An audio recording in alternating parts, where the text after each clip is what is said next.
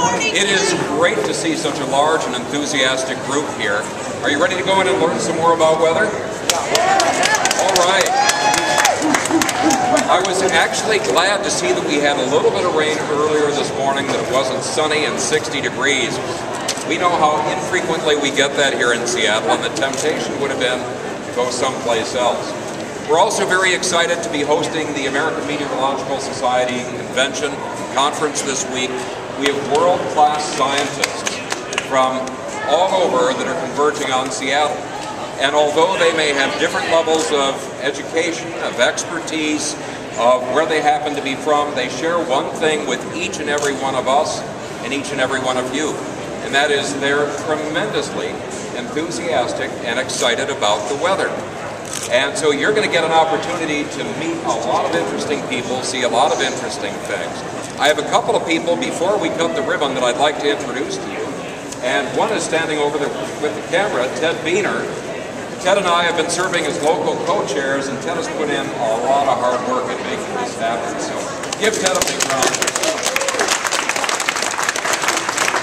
A lot of credit goes to you too, Jeff.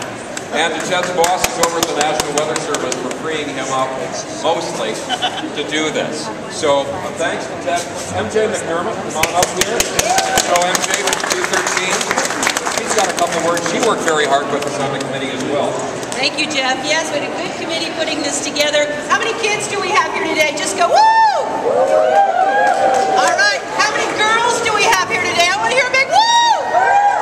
All right. Let's hear it for women in weather. We're very honored to have the president of the American Meteorological Society here, only the third woman ever to be president of the AMS. And we have a special booth along with the Q13 Fox booth. You can come see me for women of weather. So I'm just putting a little plug for the women. But real quick, we forgot to mention Cliff Master. We're going to do that.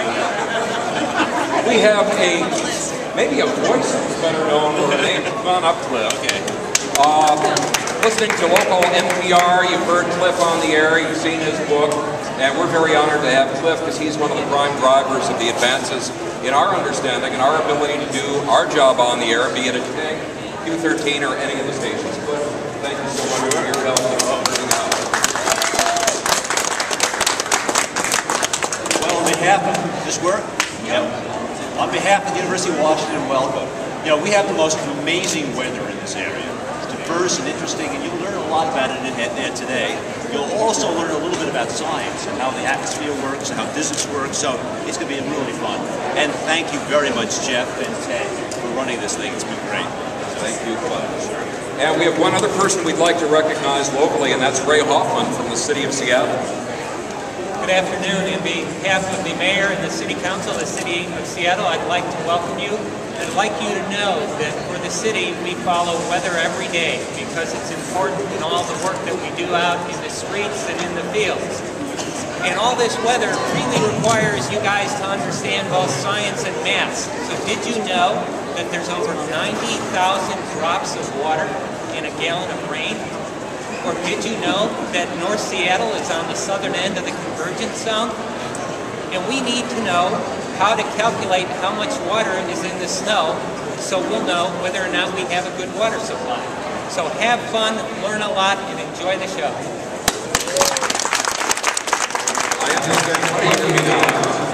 I sound like a cell telephone ad. We understand that you have the right microphone now, and that should help in understanding us a little bit better.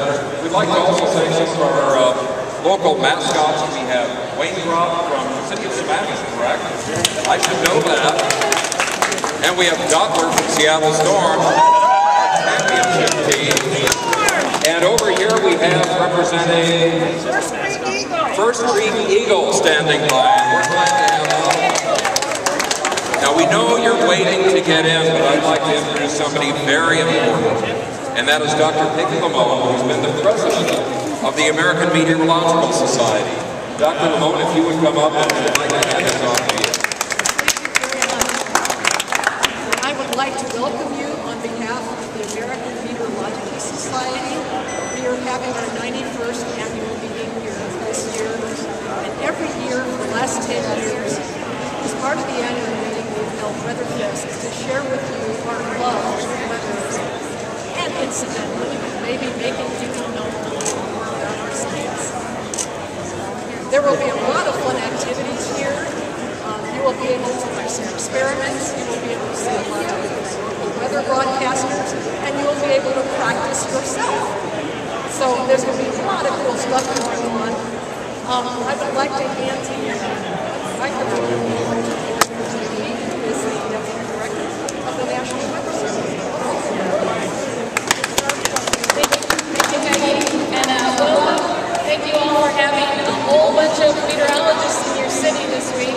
And thanks for the nice weather. 50 degrees later this week. I'm excited about that. I'm actually from D.C. and it's been in the teens there, so we've got those Arctic colds.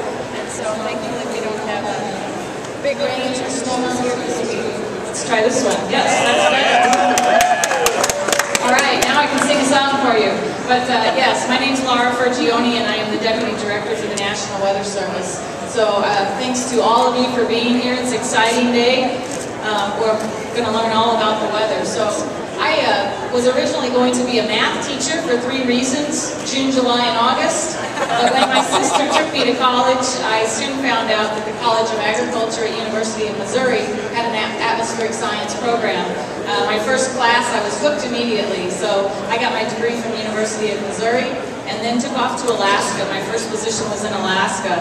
And so yeah, talk about cold, but it's a beautiful place. If you join the National Weather Service, which I assume a couple of you will soon be joining us in the future to predict the weather, look at satellites, launch weather balloons, track tsunamis, predict snowstorms, all kinds of exciting things.